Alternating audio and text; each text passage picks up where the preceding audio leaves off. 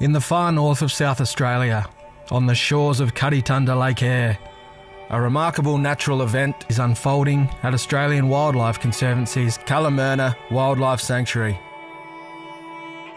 Located at the intersection of three of Australia's central deserts, Kalamurina captures a large ecologically significant area of the Lake Eyre catchment.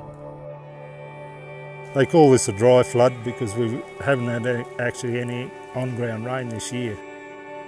And last year we only received 29.4 mil of rain. In late January and early February, heavy rain fell in northwestern Queensland, generating a surge of floodwaters, more than 1,000 kilometres from the desert river systems of Kalamurina.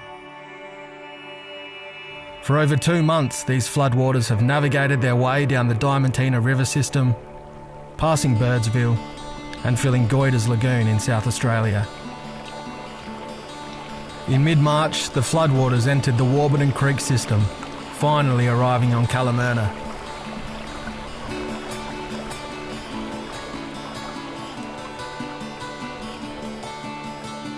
As the water meanders through Kalamurina, it converges with both the Kallakupa Creek and the Macumba River, before flowing into Kati Thanda-Lake Eyre.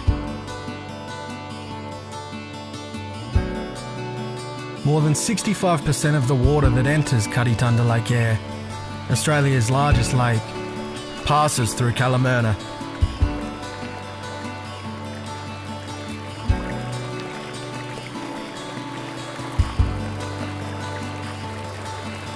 The sanctuary protects a remarkable 679,000 hectares of desert in the heart of Australia, providing a vital link from Kati Thanda-Lake Eyre National Park to the Mungatiri Simpson Desert Regional Reserve.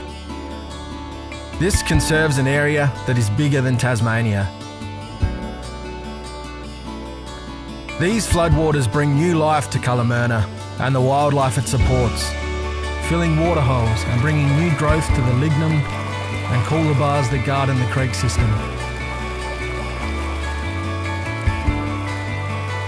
Protected through science-informed land management, this sanctuary remains a stronghold for several threatened and declining mammal species, including the crest-tailed mulgara and the dusky hopping mouse.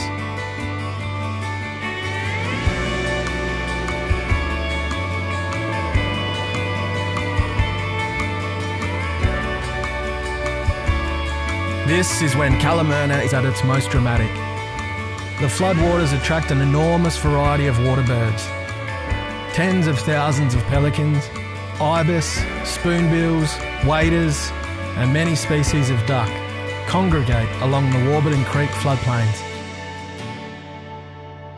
As the floodwaters navigate their way to Kati Thanda-Lake Eyre, they bring vital nourishment to the only area along this incredible river system that is protected and managed for conservation: Kalamurina Wildlife Sanctuary.